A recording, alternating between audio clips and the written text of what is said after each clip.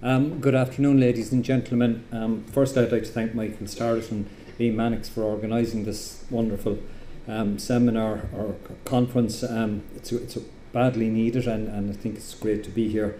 And also, I would like to acknowledge the huge help that the Heritage Council has been to Waterford City in general and to the museums in particular over the last 20-something years. So I'd just like to publicly acknowledge that.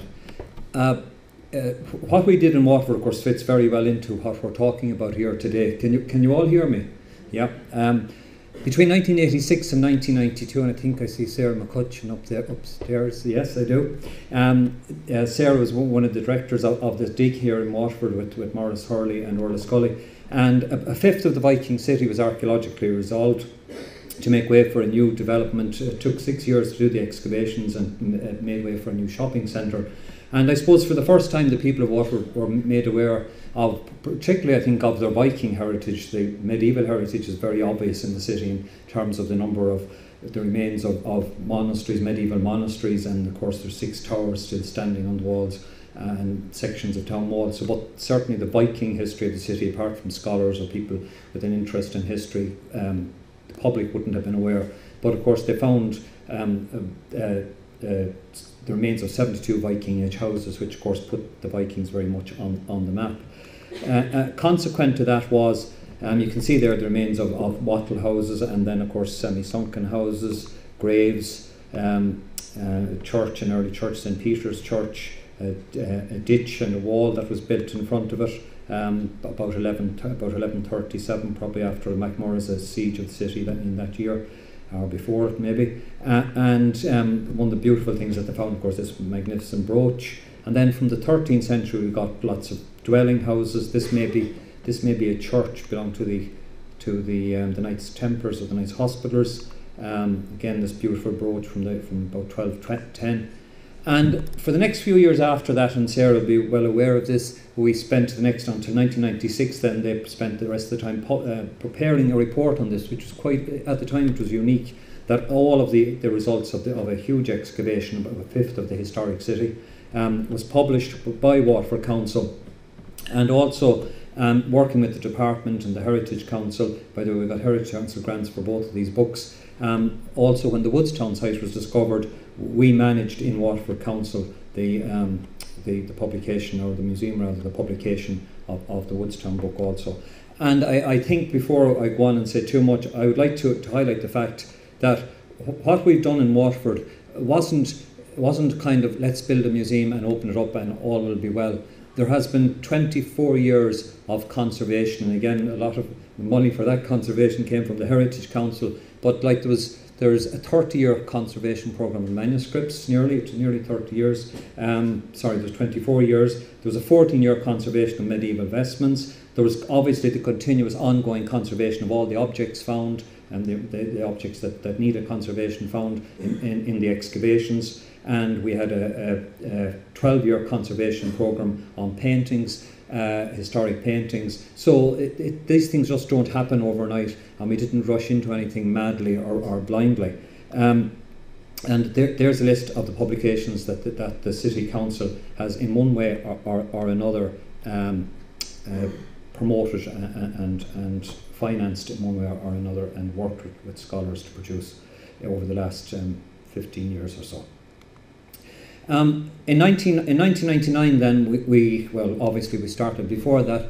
We acquired this grain store on the quays in Waterford, and we opened it up as a museum, and that's where we displayed the treasures of Viking, medieval and modern Waterford, and that was successful to a point. We were getting about 30,000 visitors. It wasn't in the best location, mind you. Style-wise, the museum was very, very beautifully designed, and great big atrium was created up through it by removing sections of the floors and by the London-based architect Peter Ahrens. And so we were there for 7 years, and then another big archaeological event happened in Waterford, and we came to know about it. And again, I would like to praise the Heritage Council, because I think it was the Heritage Council that ensured that the site would be preserved and created into a national monument. Unfortunately, because of all sorts of financial restraints, the site was only partially excavated, but the motorway that the bypass motorway that connected Waterford to Dublin was moved, that the section that was going to connect Waterford to Cork, that never happened because of the recession. But this site at Woodstown, it was considered the first ever excavated, or partially excavated, long fort in Ireland, and of course it dates back probably to as early as the 850s. And this was a hugely important discovery for us in Waterford, because one of the problems with the earlier excavation, even though it was in what the area we call the Viking Triangle, the larger area that we call the Viking Triangle, the earliest finds we got in that particular area dated back to around 1000. But in this site, which of course didn't match with the written evidence, this site of course goes back to about 850. And this site is one like the other sites in Europe, like Hedeby and Kaupang and places like that, that tend to die out at the beginning of the 10th century, sometime around 920. But the site is important. It produced really important material for the amount of it that was excavated. That's the site. It's about 5 kilometres upriver from Waterford, and you can see the marks there where the trial testing was done. They discovered, of course, a warrior's grave, which we have now on display in Reginald's Tower, the grave goods from that, just the metal parts of it. Organic material didn't survive well here. There's the sword prior to and after conservation. And then, as a result of the discovery of this site, I realised that in the building that I've just shown you earlier on there, the grain store, the granary building on the quays, that wasn't big enough to house what I expected to be a huge big amount of Viking material, which never realised because of course the site wasn't fully excavated. But I went to the City Council and I asked them, could we redevelop the old part of the city, which has really gone very run down, and I'll show you that. And I came up with this plan. We had a very easy to persuade city manager at the time, and he gave us the finance to come up with the plan, and we decided to develop the oldest part of the city that was with well, there wasn't at the time, but we now have archaeological evidence going back to 914. We decided to develop that as part of a plan, a big development plan, and that's the area there that you're seeing on screen that we developed. Where you see the roadway, you can see the river shore bounding it on the north, and then on the southeast, you can see a road which was up until about 1700 was a river. It's now been moved out. So it still has, the streetscape is still Viking, and medieval, and the buildings there, a lot of them are on the footprint of earlier, for example, Christianized. Obviously, when the Vikings became Christianized, they built churches and all the rest of it. So it very much takes the pattern from the Viking age. So we got permission to try and develop this area, which, as I said, was very run down. And I remember in 2007, I was saying to the council that I'd like to have this prepared, everything done by 2014. So we set ourselves a timescale of 2014, because in 914, according to the Annals of Ireland, the Vikings returned to Ireland, and they then, it's only they come to Waterford, and then in 917, it's of course the Regnal, son of Ivor, attacks Dublin from a base in Waterford, and also Sarah, he also eventually becomes King of York. Now Sarah and I have had these discussions for a while, so it's all kosher, okay? But anyway, we did have all these developments done by 2014, and those horrible buildings you see on those grain stores are now all demolished, and we've signed an agreement now with some Saudi Arabian investors to develop all this as a new part of the city, which is looking very positive for Waterford. We put all this plan together in a project called the Viking Triangle Project, and we launched in 2007, and we were very pleased with ourselves, and we were even being told that it was a very good plan. We probably received government funding for it, and then in 2008, just as they were about to announce the government funding, the economy collapsed and the funding was deferred completely. And then in 2009, adding insult to injury, the Waterford Crystal Factory closed in 2009. So all our everything started to fall down around us, quite literally. And a building that we had bought to build a new civic offices in, we bought it from the former Electricity Supply Board when they moved down to Cork. And we bought that building with the intention of knocking it. This was in 2007. Giving the museum buildings that the council were using at the time, and we bought this building, and the idea was to knock it, put civic offices there, but foolishly or luckily fortuitously, the council had offered me some buildings, and I took possession of them and said, well, it's too late now to change your mind, so we have to develop them as museums as we planned, and it did work out in the end. We worked it out. So before we could do anything, of course, we realised, and I know we're talking about archaeology, but tourism is very important, and that's very important to Waterford now, and we had to redevelop that. So this is the building redeveloped. That's it. But when Waterford Crystal closed, we decided to bring them into the city centre, and the reason they were brought into the city centre is because the Viking Triangle project was already, it hadn't started, but it was planned, and therefore we had the plan in the drawer, and this was going to become part of it. And there you can see this is what we developed it into. It's the same building, just reclad and made it look a bit more presentable than it was earlier. Then we decided to develop, when we were deciding to develop the museums, we wanted to develop them in buildings that were associated with the history. So when you look at the museums in the Viking Triangle, and we hope to open two later on next year, in 2019, we decided Reginald's Tower, named after, it's now an Anglo-Norman tower, but we decided to put the Viking material in there because the tower is named after Reginald, one of the Viking leaders of the city, and possibly the first leader. And we decided to put the Viking material there, and then we decided to put the medieval material in a new building, a new purpose-built building. It's the only purpose-built medieval museum in the country, and we decided to put that in over a medieval chorister's hall that was underground at the time. So that's where we decided to put that, and then all the material from 1700 upwards we decided to put into the Bishop's Palace, which was a former Bishop's Palace, but up until the time we got it in the museum, it was the engineering department of the council, which intended moving out into the building, which became the Waterford Crystal building. And this is what Reginald's Tower looked like at the time, horrible 1960s building beside it. And this is what we did then. We bought the building beside it. We knocked it. We actually, at the time, we couldn't afford to buy it, so we did a deal with the owner for a building that we already owned, an office block that we owned, and gave that to the builder instead, and then demolished the building.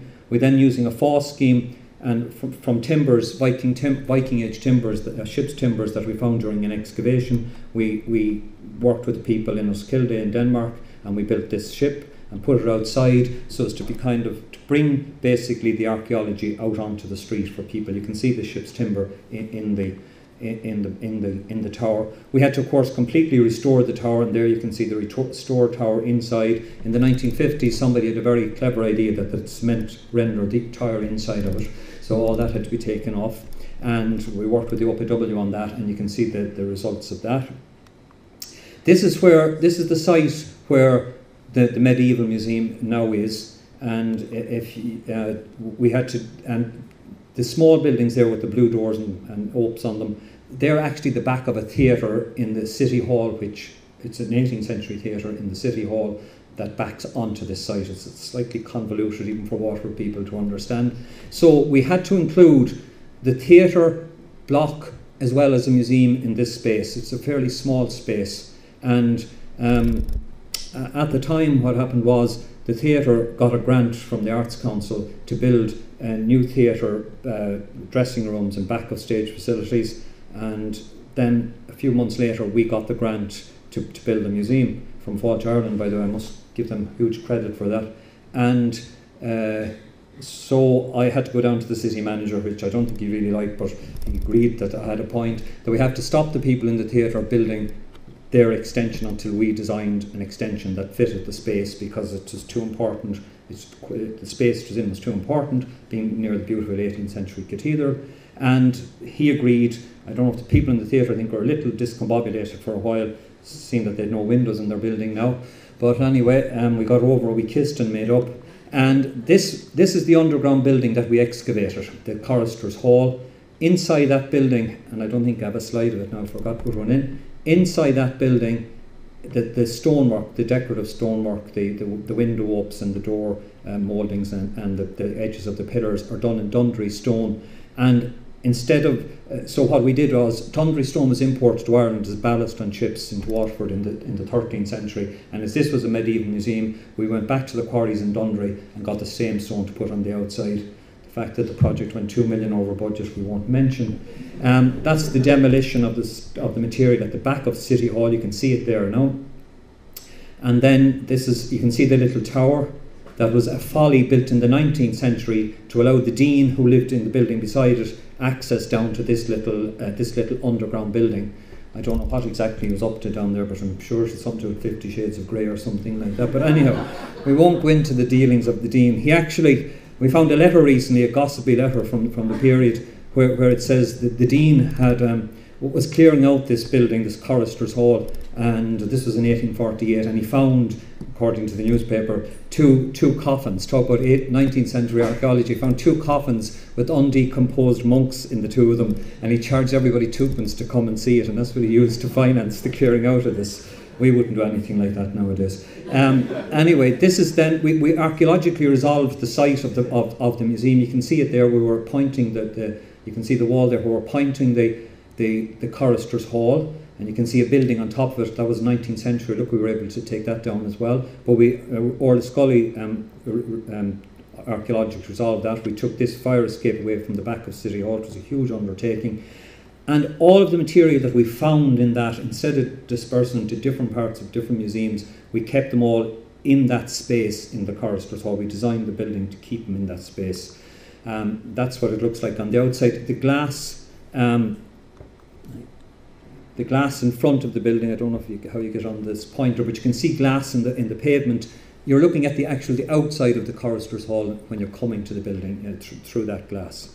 Okay, so and the little image on the end there, I'm going to be really licking out to all the women and tell you that image, and this is true, we decided that women don't have a place in history, or at least they're not given enough places in history. So we decided, let's put a woman on the building. So we put this lovely piece. It's a belt mount. It's about 2 inches tall. It's a little bronze belt mount, and it would have been the belt probably would have been given by a lady to a knight. And it's got this lovely image of a lady holding something or minding something, protecting something. We found that in the excavation. So we used this as the image to go on the gable. It's about 18 foot long, and it was actually done like you do a medieval sculpture. It was done on a big table, mason's table, and then when the building was been put together, he actually finished it off on site with scaffolding. Have I 5? Okay, that's the building at night. These are the Great Charter Roll, which was financed, the conservation of which was financed by the Heritage Council, and thanks for that. And these wonderful vestments, people come from all over the world to see these vestments. By the way, there's archaeology throughout this exhibition as well. These are wonderful. There was a 14-year programme of conservation, and I would like to thank the Irish Council publicly for sticking with us for 14 years and every year giving us money to do this. I think it's one of the great conservation objects in Ireland, and it's really wonderful. People still gasp when they come in and see this exhibition. This is the Deanery building. Now this is afterwards, and you can see the state of the place. This was Cathedral Square, the main square of the city. This is what it looked like when we started the project.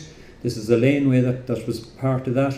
This is it now. Chairman's Arch. We developed as social housing. We put in a chess set that people can play with. It's made of acrylic. It's based on the Lewis chess set.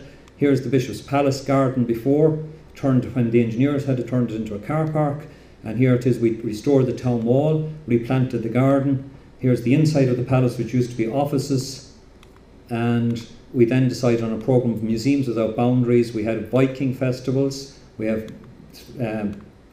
we put the roof back on Greyfriars Tower. We put the ship there. We showed you that. We put in these. I know some people think they're a bit crass, but actually every day you pass Reginald's Tower, you see somebody getting their photograph taken here. It's all about images and selfies nowadays and all that sort of carry on. And then in the ground, we put the archaeology into the ground to show you where we found the objects and marked the town wall. And then we did these beautiful circular bronze wayfinding signs. Mind you, the finance officer did ask me that I ever hear a finger post when he saw the bill, but anyway. These were done in France, and they're handy in the sense that you don't even have to be able to read in the English language or understand the English language. You can find your way around by just using them, because they're three-dimensional, obviously. That's making the chess pieces. This is a sword we put in last year, and these are glass signs. And then we have the festivals. This is a walking tour we do with stocks and other marriage of Strongbow and Aoife. These are enamel signs over buildings just to reflect the history of them. There's a wine vault there, an interactive sculpture here that people sit on. It's a great place for marriage photographs, and we've also done a lot of public works out in the public arena, signage. First World War obviously is covered with this piece, and this is one we put in last year. Then we're constantly doing from John Hearn, who wrote our Constitution and first Irish ambassador to America, Christchurch Cathedral, and the walking tours. And then we're continuing to develop. We did this exhibition 2 years ago in City Hall. It lists all the mayors, 700 and something of them, mayors of Waterford. And then there's this virtual reality, which was a huge success. It's based on history of the city, and again the Viking history of the city. It's virtual reality. It's #1 in TripAdvisor for the last 2 years. It's in the top 1% of visitor satisfaction on TripAdvisor for Ireland. It's totally pays for itself. It attracts huge numbers of visitors, and in all those museums we attract over 100,000 visitors a year, and we recreated a Viking house exactly the specifications of one that Orla Scully excavated, okay? And we say it's a co-maker's house, and then you go in and after 15 minutes discussion you put on this Oculus Rift. And I would really urge anybody who's interested in virtual reality how it can change our understanding of archaeology and history to go and see it.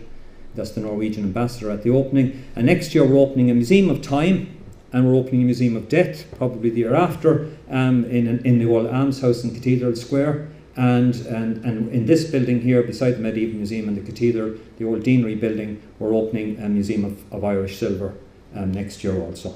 And this was a Viking festival we held last year in conjunction with Sarah, wherever she is, and the people in York. And we're both part of a Destination Vikings and an EU programme called Follow the Vikings. And here are Spanish Vikings, believe it or not. This is from a town in Cretoria in Spain that was invaded by the Vikings, and we had a great fun there one weekend there last Easter. Okay, and that's what I have to say before I'm told to stop talking.